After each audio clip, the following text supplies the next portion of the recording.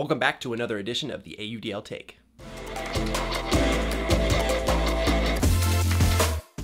I know it's been a minute since my last episode, and as you can see, some changes have happened. I finally cut off all that beautiful hair that I've been building up over quarantine.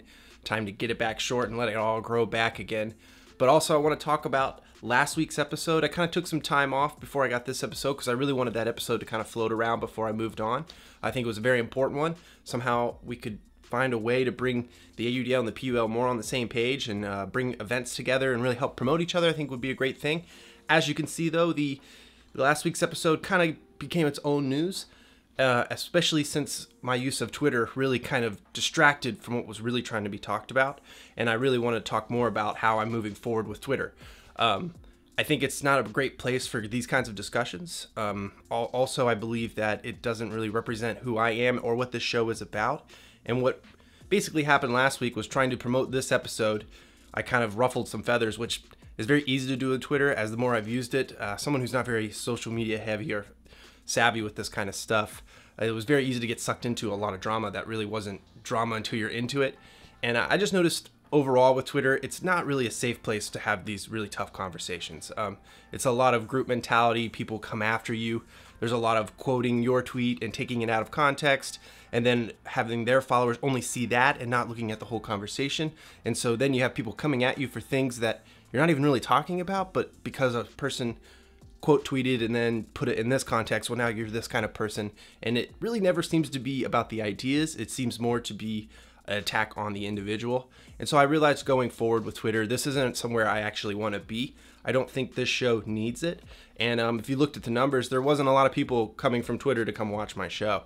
And so I felt like in the future, I may come back, but for an indefinite amount of time, Twitter's just not a place I want to be. I think it's full of a lot of people who are just out to get each other, out for blood. It's more of a combative app, not a discussion app. And so I'm going to still stay on Reddit, the ultimate Reddit. I'm going to be on Facebook and Instagram, but I'm most likely not going to comment to a lot of those places. That's more to just send the information out there. If you're a fan, share it. If not, you can leave comments or something like that. Odds are I'm not going to really go there and address them. As far as the YouTube show, if you're leaving comments here, I'm going to do my best to interact with you because that's what this show's about. I want to hear what other people have to say about the show and about the league and about the sport of Ultimate as a whole. So going forward, no more Twitter. We'll still have Facebook, Ultimate Reddit, Instagram. But I really want to focus on the YouTube channel itself. And so if you're leaving comments down below, I'll try my best to read them and interact if I feel like there's a real conversation to be had there. But excited to move on to our next topic, but I just wanted to cover a little bit of last week and kind of give you an idea of where the show's going as we move forward. For this next segment, I really wanted to focus on the future of sports. As we can tell, everything kind of shut down for this beer bug that was going around. Nobody was really playing. Everybody kind of up in the air. What's safe? What's not safe? What can we do? Will any sports be able to happen this year? So a lot has evolved since the beginning of it. We're starting to see leagues come back. And I really want to talk about what we see as success for these leagues. I think we have to kind of break it down as we move forward. When it comes to cases of the beer bug, is that what we're trying to avoid? I think it's kind of hard to say that we're going to completely be able to run leagues and not have a few cases spark up. We're starting to see the MLB come back. We're seeing professional women's soccer. We're seeing, I believe, hockey was coming back. We have basketball right around the corner. Football's coming. So these are the biggest leagues in the world for sports.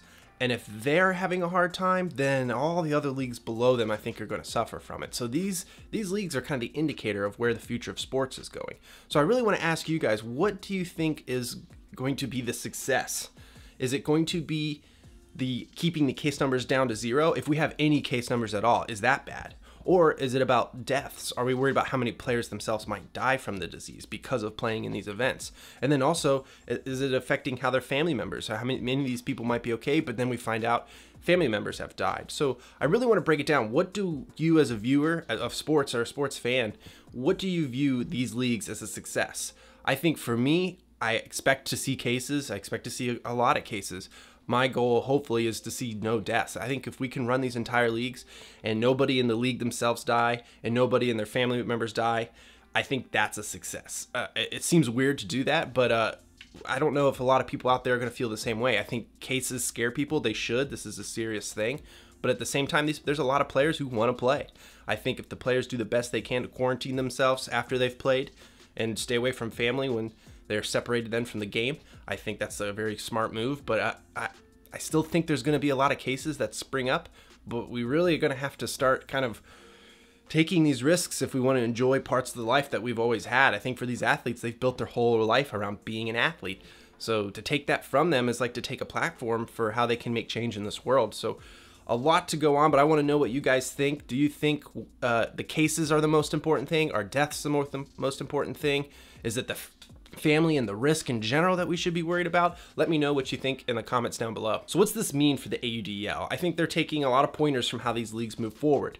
I think something like the AUDL, there's not a lot of fan base right now, so you can really kind of work with the social distancing and things like that as we move into next year. It's not the greatest thing to say, like, yeah, we don't have enough fans, so it's okay, but I think realistically, there's an easier chance for the AUDL to kind of get back up and started and continue the social distancing. And I mean, we're still a year from that right now, so a lot of things can change.